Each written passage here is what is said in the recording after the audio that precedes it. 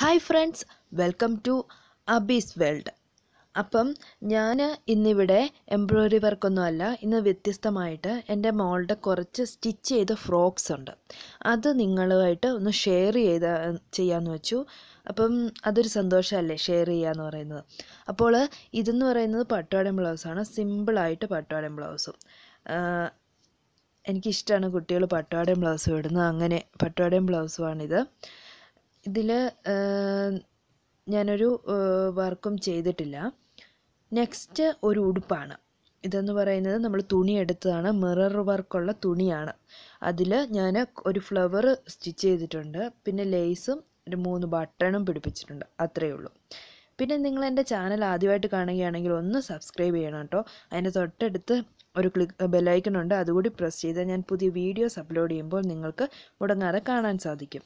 Next എന്ന് പറയുന്നത് പട്ടുപാവാടയും ബ്ലൗസുമാണ്. അതിൻ്റെ പോക്കറ്റിൽ ഞാനൊരു റോസ് സ്റ്റിച്ച് ചെയ്തിട്ടുണ്ട്, പിന്നെ കഴുത്തിലുണ്ട്. അതൊക്കെ വിശദമായിട്ട് ഞാൻ ഇത് സ്റ്റിച്ച് ചെയ്യുന്ന എംബ്രോയ്ഡറി വർക്ക് ചെയ്യുന്ന വീഡിയോ എടുത്തിട്ടുണ്ട്, അതിൽ ആഡ് ചെയ്യാം.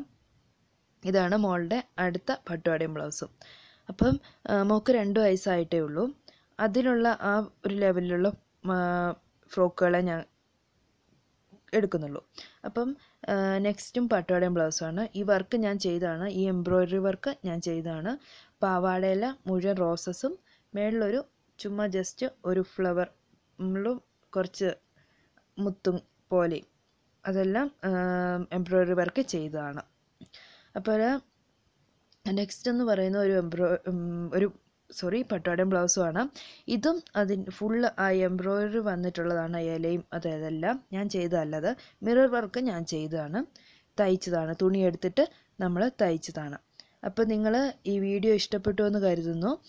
ഇഷ്ടപ്പെട്ടെങ്കിൽ ഒന്ന് കമൻറ്റ് ചെയ്തേക്കാം. ഞാൻ മോളുടെ കുറച്ച് ഫ്രോക്ക് കളക്ഷനും കൂടി എടുത്തൊരു വീഡിയോ ഉണ്ട്, അത് നെക്സ്റ്റ് വീഡിയോ ആക്കി ഇടാമെന്ന് വിചാരിക്കുന്നു. അപ്പോൾ ഇത് ഇഷ്ടമായെങ്കിൽ കമൻറ്റ് ചെയ്യുക. പുതിയൊരു വീഡിയോയുമായി നമുക്ക് വീണ്ടും കാണാം.